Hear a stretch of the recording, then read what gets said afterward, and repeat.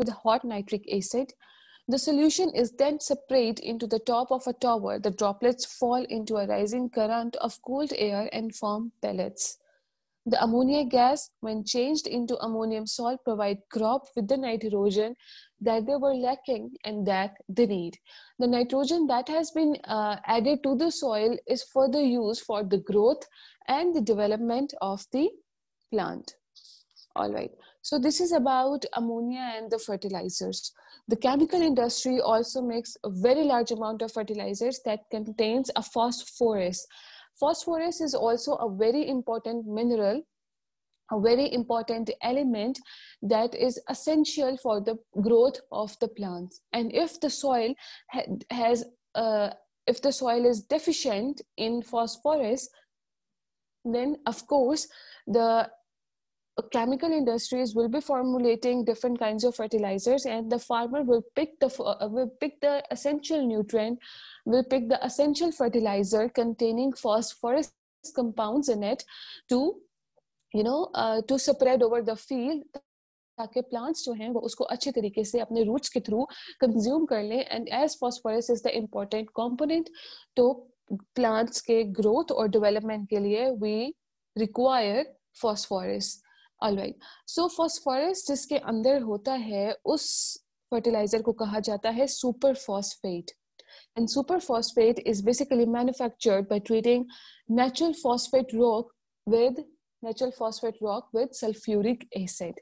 तो जब sulfuric acid का reaction करवाया जाता है phosphate rock के साथ, ठीक है, it's a natural mineral which is occurring all over the mountains. इसके साथ जब उसका reaction करवाया जाता है तो हमारे पास एक fertilizer आता है which is known as superphosphate.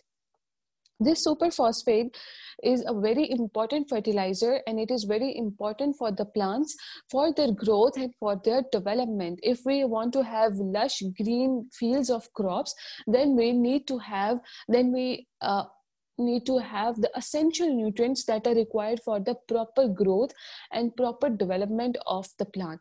So we discussed about two fertilizers. One was about ammonia, one was having nitrogen in it, and the other one was having phosphorus in it. ठीक है, nitrogen जिसके अंदर present होता है उस fertilisers को ammonium salts कहा जाता है. सॉल्ट्स होते हैं अमोनिया के, ठीक है, जो कि सॉइल के अंदर सॉइल को जो फार्मर्स हैं वो सॉइल के साथ उसको स्प्रेड करते हैं. ठीक हो गया. इसी तरीके से जिस फर्टिलाइजर के अंदर फॉस्फोरस होता है उसको हम सुपर फॉस्फेट कहते हैं, और वो बनता है फॉस्फेट रॉक को जब हम सल्फ्यूरिक एसिड के साथ ट्रीट करते हैं. ठीक है, दो तरह के फर्टिलाइजर्स के बारे में हमने पढ़ा, ठीक है, जो कि प्लांट्स की ग्रोथ के लिए रिक्वायर होते हैं. Alright, now we are moving towards जहां पे एक चीज के when something is having good points, उसके थोड़े बहुत bad points भी होते हैं. Alright, हमने देखा fertilizers के बहुत ज़्यादा good points हैं. Fertilizers की plants की proper growth के लिए, उनकी proper height के लिए, ज़्यादा से ज़्यादा fields produce करने के लिए, ज़्यादा से ज़्यादा crops produce करने के लिए हमारे जो fertilizers होते हैं वो बहुत ज़रूरी होते हैं. कभी कभी ऐसा होता है कि सॉइल के अंदर जो एसेंशियल न्यूट्रिएंट्स होते हैं, एसेंशियल मिनरल्स होते हैं, उनकी कमी हो जाती है because of the constant growing of the crops. ठीक है, उस तरह से, या फिर रेन वाटर की वजह से, हैवी रेन की वजह से वो जो एसेंशियल न्यूट्रिएंट्स होते हैं दे आर वॉश्ड अवे. तो फर्टिलाइजर्स को ऐड किया जाता है जो कि केमिकल सब्सटेंसेस होते हैं, लेकिन ये केमिकल सब्सटेंसेस कभी कभी हार्मफुल भी होते हैं. वो कैसे होते हैं हम अभी देखते हैं. Fertilizers can make crops grow better because they can provide the mineral salts that plants need to grow healthily. They can improve the yields of crops as long as they are used in the correct amounts. All right, so correct amounts are essentially needed for this purpose. To test fertilizers, agricultural scientists grow two identical groups of plants and give fertilizers to one group.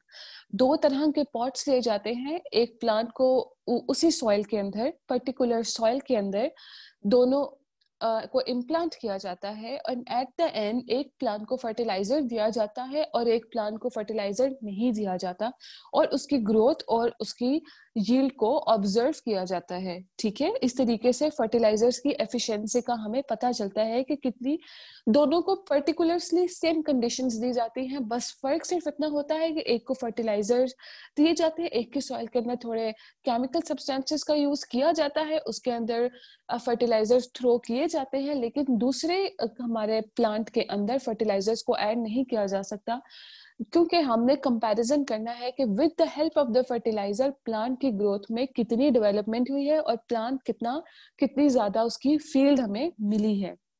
Alright, too much fertilizer can make plants long and weak, so they can easily catch diseases and die. If the fertilizer builds up in the soil, it can stop the plants taking up water. Instead, water passes from the plant roots into the soil, causing plants to wilt and eventually die. Heavy rain can also wash fertilizers into the rivers, as we have discussed. This leads to the rapid growth of water plants and decrease the amount of oxygen in the water. ठीक है, जब ज्यादा से ज्यादा nutrients, जब ज्यादा से ज्यादा फर्टिलाइजर्स वॉश हो जाते हैं सॉइल से and they move towards the reverse, तो फिर होता ये है कि जो रिवर में जो प्लांट्स होते हैं उनकी जो अमाउंट होती है वो सर्टेनली काफी ज्यादा इंक्रीज कर जाती है। ऑलराइट, जब वो अमाउंट ज्यादा से ज्यादा इंक्रीज कर जाती है तो वहां पे जितने भी ऑक्सीजन होती है the take up for their growth. ठीक है, the plants eventually when die, and so do the animals that depend upon the plants for food and oxygen. Huge number of bacteria use the dead plants and animals for food, and again they consume all of this oxygen in the water, decreasing still further. This polluted water could finish up eventually in our drinking supplies. I'm repeating this process again. Heavy rain will wash away the essential nutrients, the chemicals that were used for the growth of the plant, and the chemicals and the nutrients will move towards the rivers. अब rivers में क्या होता है, वो fertilizers, वो chemical nutrients जो पानी के अंदर plants present होते हैं वो उसको consume कर लेते हैं। ठीक है, when those plants die, जब उनकी डेथ होती है तो साथ साथ उन एनिमल्स की भी डेथ होती है जो कि उन प्लांट्स को कंज्यूम कर रहे थे। After their death, bacteria will come and they will, feed on those plants.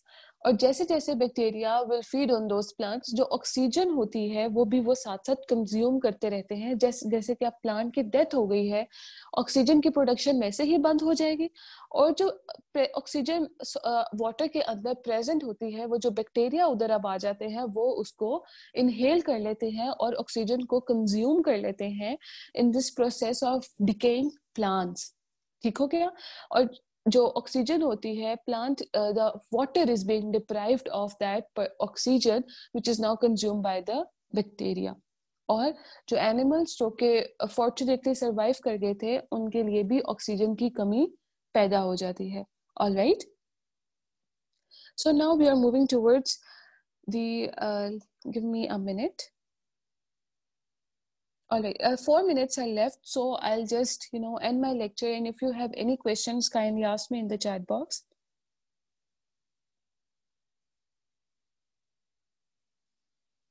Okay, there are 15 questions.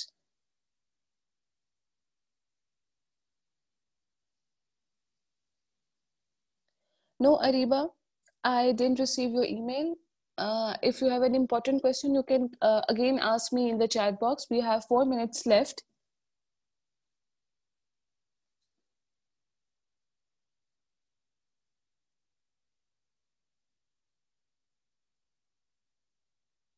All right, still I'm repeating, if you guys have any question about these reactions which we have studied about the making of ammonia. We have studied about the 2 different kinds of fertilizers, right? So if there are any questions that how they are, and we have also studied about burning fuel. All right, so these are the 3 reactions which we have studied. If you have any problem, kindly ask me right now in the chat box. All right, Christopher, wonderful.